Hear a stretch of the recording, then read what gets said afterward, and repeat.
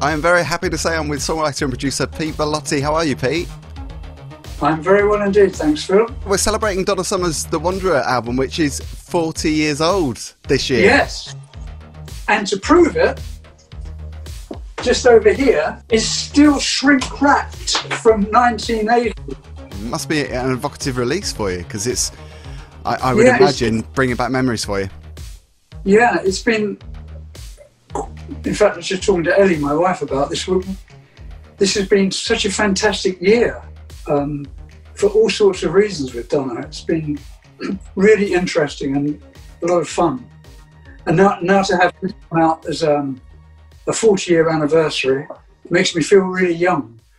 That's really good, because obviously it's a crazy year for many reasons, but the pandemic is causing lots of problems. This music, we need this magic more than ever. Well, one thing's for certain, the music we're hearing on the radio mostly now is all pretty much up. No one's doing any shoegazing at the moment. That's what we need. We need more of that. Yeah. So it's been re-released for the special 40th anniversary. It is more than a reissue, though, isn't it? Because we've got the, obviously we've got the coloured vinyl. We've got lots of new interviews and sleeve notes, which you've contributed to, of course, because you're, hugely responsible for this release. How do you feel looking back?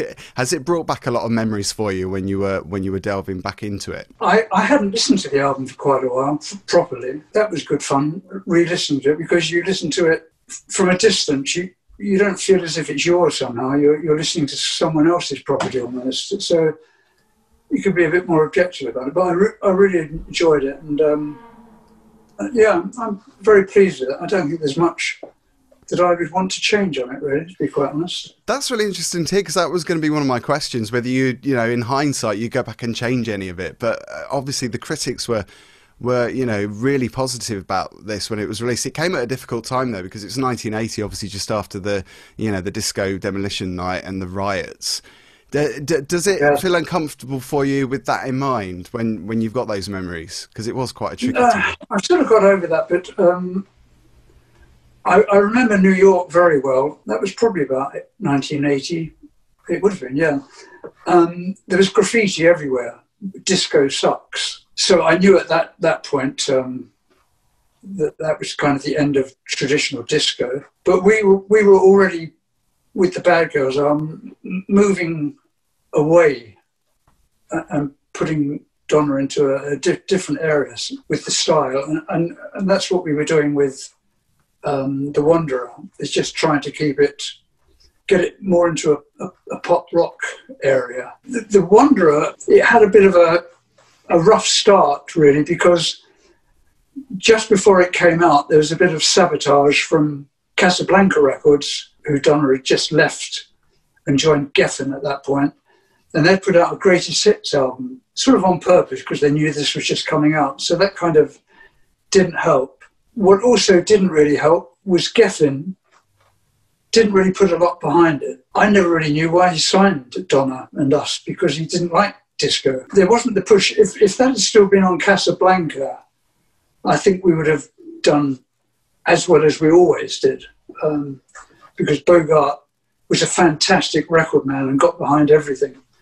But there wasn't a lot of promotion on this album at all. As you know, we did another double album with Geffen, which he didn't like at all, and that's when he dropped us and took Donna to Quincy, which was okay, and we weren't sore about that at all. That was just people leave producers and producers leave artists. It's just part of the life. We'd had a really good run. This was the start, I guess, of the ending of it all, really. So when you listen back and during the time of making this album as well, what memories do you have? It was great. All through our whole Donna career, we'd never had to deal with budgets or time. They never existed. So we never had any pressures ever. And this went on with Geffen as well. He never put a budget on us. And like Neil Bogart, he never came down to the studio, ever. So we were just free to do as we please, which we did. And in our traditional way, we only had enough songs for the album. We never had too many songs. We just wrote for the album and wrote specifically at the time. So we would always write in the studio and then record. So there wasn't any pre-planning. And this was probably a bit like Bad Girls, that there wasn't a theme, because we'd always done theme albums up until then. So here we were doing all sorts of styles and things that we wanted to do. So it was a lot of fun. We had a lot of the greatest musicians around playing for us. It was recorded at Westlake Studio, and we were in Studio A, which is the Thriller studio. So we were in a good place. We recorded there a few times. So we had the best studio, the best musicians, and we've always got along extremely well. Lots of laughs. Donna, Giorgio and I have never fallen out over anything, ever. Never had any of the rock and roll tiffs in the studio. So we just had a really pleasant time. It sounds like the perfect working relationship and quite liberating experience when you talk about not having those rules, the boundaries that you may have previously had. But I did read somewhere online, I think it was about your working relationship and the fact that sometimes you actually forgot that you were working and you looked at your watch and had to dash back into the studio to start recording stuff. Oh, this is Donna. That was typical Donna. She would always come in the studio and have a long chat. She loved to talk. And she would come in usually for one song each time we'd got the track finished. And so she'd chat and chat and chat, and then she'd suddenly say, I've got to go quick. And then she'd go in the studio and she'd do it in one take, and she was gone. And the next time she heard it, it was on the radio. Amazing. A true professional, if you can get it done that quickly. Oh, she was fantastic. And she was always very pleased with what we did. So it was quite a unique experience, having known so many other people with not necessarily unhappy experiences, but slightly difficult or tougher ones. Sure. And a sorely missed artist. You must miss her as a friend too. She was a lovely girl. She was really nice. She's intelligent, very, very funny. Just loved to talk. She loved to impersonate as well. Who did she impersonate though? Did she impersonate you? Because that could be a bit more personal. Well, she did. She would often come out with a British accent in an American way. Amazing. Yeah. I love it. Now, I met and interviewed Giorgio back in 2015. I just thought he was such a charming man. He really is nice. We've had so much fun over the years. I spoke to him a couple of days ago. He's down in Italy avoiding the virus. It sounds like the wrong place to avoid it, but he's up in the mountains, so he's okay. I've met practically only nice people. Very rare that I've come across anyone, except for perhaps Jacques Morales from, what were they called? Village People. Village People, the producer. Yeah. Because I got into a lift one day in America, and he was in the lift. I didn't know him from Adam, and I had a belt on with JBL for the speakers. And he looked down at my belt, and then he looked at me and he said, "You know who I am?" I said, "No, I don't, I'm afraid." He said, "I am Jacques Morales." And then the lift opened and he stepped out and the lift closed. Probably the biggest ego meeting I've ever had. Quincy, who I got to know very well, a lovely, lovely man. And all the musicians, because they're all so talented, I don't think they've got anything to prove. They're just all absolutely lovely people. They've all got a very, very good sense of humour. Even Frank Zappa, who doesn't look as though he'd make you laugh. But yeah. I've got to tell you that I Feel Love is still, and it remains, my all-time favourite dance track. You, of course, co-wrote and co-produced it. But it's a track that still to this day is hugely influential. Bands like the Human League and Blondie, David Bowie was a massive fan of the song. It must feel great to know that so many people have been affected by this song, because it still sounds like a heartbeat to me. It sounds very much alive when you hear it. Yeah, one of those lucky moments in recording, I think. It was the last track on the album. It was just another track on the album at the time we recorded it. Because we tried all different genres on that album, from the past to the future. And when it was finished, we never thought of it as even a single at the time. And then Bogart, the Magic Bogart, he heard it and he suggested 3 edits, and which made great sense. I mean, he was such a record man, and the rest is history, I guess. And it just, the song has grown over the years somehow. It just seems to become more and more important to more and more people as it goes on. So very grateful and very humbled by it, by the whole experience, really. It still sounds futuristic, which is amazing now. Even in 2020, it still sounds like the future. Well, I always give credit to a man called Robbie Wedel, who was the programmer. He's a German programmer, because that was the first time we'd used the big 3-piece synth from Moog. And he was the man, Robbie Wedel, who had figured out that you could sync tracks. And he worked this out on this Moog. And even Moog himself didn't know you could do it. Without this man and this syncing, because the syncing obviously made it so robotic, which had never happened before. So that's why it all locked in. So there was no human element to move it around at all. So, and of course he got such fantastic sounds. You know, they're all the sounds we were asking for, but we couldn't have programmed it. I mean, it was such a complicated looking machine. So it was just lucky that at that moment that we were recording a song about the future, and this man came in a tweed suit who was just quite a techno Bavarian, and he had this wonderful gift. And then we got this very low-end track together, and then Donna comes in with this wonderful falsetto, and the juxtaposition just came straight away, because she came in and that's where she went straight away. She didn't go into a normal voice. It's a very ethereal, kind of surreal voice, isn't it? It's a very floaty voice. I always think it's the inhuman heart, the inhuman person is the machine, and she is the heart singing over it all. It's fantastic.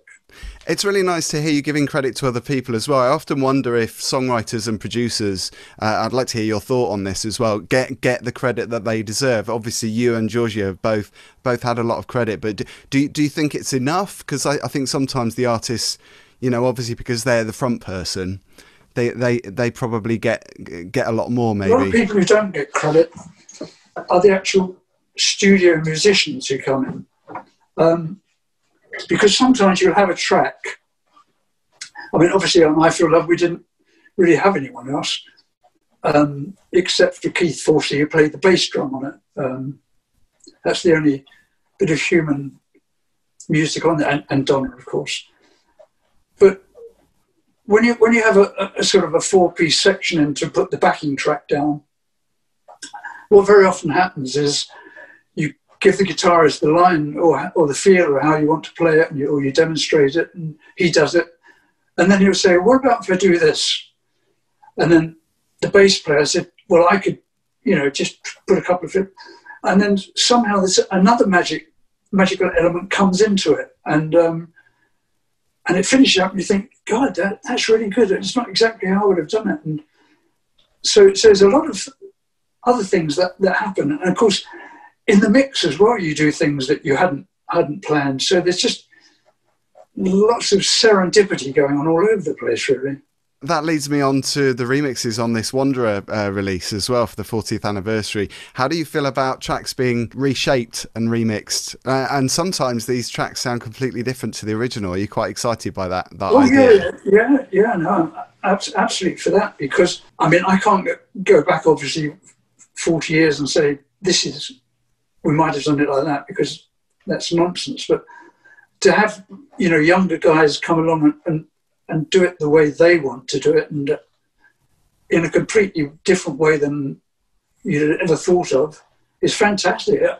And it's a wonderful tribute, you know, to someone wants to re-record something or remix something. And I suppose it opens up the audience as well, potentially, to people that haven't discovered your work previously. Yeah. No, it's brilliant to know that there are these, you know, big, well, not at the moment, of course, because that's all over with the virus, but, you know, to know that you have these stadiums sometimes with 3 or 4,000 kids all waving their arms to one of your songs that's been remixed couldn't be a nicer thing to happen. I've got a question actually from a guy called Chris in London, which is connected to what we were talking about just there about, you know, obviously songs coming back again. Disco has never been so contemporary since the 80s. What do you think about dance music's ongoing revival of the genre? Asked Chris. I'm sure with it, with, you know, Dua Lipa and where there are so many girls who have come along now, taking influences from there. And what I like about it really is because it's all up, and particularly in these times that we're in at the moment, you know, I think people need, it sounds a bit corny perhaps, but I think people like to have music that's uplifting. I don't think anyone wants to go home at the moment and listen to Leonard Cohen, you know, and get morose. I just, you know, I think it's great just to have uplifting dance music that makes you want to move and smile, and that it's connected to disco is fantastic. It's obviously quite different, but there is that element, and yeah, I think it's fabulous. Yeah, you can definitely hear the influences, can't you? Which is a good thing. But obviously, people who work in the arts and entertainment are feeling frustrated and worried right now, especially with the government here in the UK. And obviously, you're back in the UK now. You've been living here now. Would you give any advice to any people, particularly young people who are thinking of working in the industry, because it's such a tough time, isn't it? Overall. I mean, my advice to any musician is, you're a musician. You don't want to do anything else. Keep going and use this period as a productive period, because, you know, there's a lot of downtime, and in this downtime you could probably go through 4 years of experience very, very quickly, especially with your writing and your playing. I don't say it's a wonderful opportunity, because that sounds terrible with the disease around, but it is a big opportunity to hone your craft. There's that lovely saying from Beckett: ever tried, ever failed, try again, fail better. And that is the biggest and best advice I've ever heard for writers, musicians, engineers. This is a year when you could come out of it at the end of it as a fully fledged engineer, and you've only been messing around on a Mac. You know, take the opportunity. I love that, and I think people are going to really find that a support, because I think a lot of people need to hear those words. So I think it's quite an important thing. How are you spending the time at the moment, though, Pete? Are you in a good place? Hopefully, you're still creative. Are you still having the time to do? Oh yeah, still. It's something you can't stop. My whole life, I've never gone to the piano or picked up a guitar and played a song by anyone else ever. This is another tip I could give people, perhaps. The moment I pick up a guitar, I try writing something else, and I'll write a song every time I pick up something. And of course, you know, 9 times out of 10, the song you realise a few days later isn't that great, because everything you write at the time is fantastic. You know, it's because you wouldn't be doing it otherwise. And that's what I say. Every time you pick up a guitar, try and write something immediately. Don't sit there playing other people's songs. Let other songs come into you through your ears and immerse. You don't need to sit down and work out the chords and how they do it. Just listen to it and then do your own thing. You know, that's what I would say. Another tip I had as a young kid was that there was a rock and roll singer called Fats Domino. He was a kind of a New Orleans rock and roll pianist. And he always came up with great songs and great ideas. And someone said, how do you come up with those song titles? And he said, well, all I do is listen. If you listen to people talking, all the song titles in the world are in people's everyday demotic language. He probably might not have said demotic, but in everyday language. And it's true. I mean, I've carried notebooks around with me all my life, and I've always been listening. And that's another thing I say to any musician, which is great now with the phones, etc. Wherever you are, any idea, don't say to yourself, oh, I'll pick that up when I get home, because you can forget it. Write down everything, keep a notebook with you on your phone, and just keep composing wherever you are, because you never need to be bored, ever. You've got a world of creativity in your head. Use it. That's such a great way to finish this interview, Pete. I'm so grateful for your time. I wish you all the best with the 40th anniversary of The Wanderer.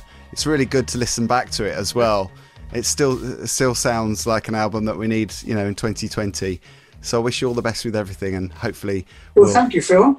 We'll see what you're up to next. Pleasure to speak to you.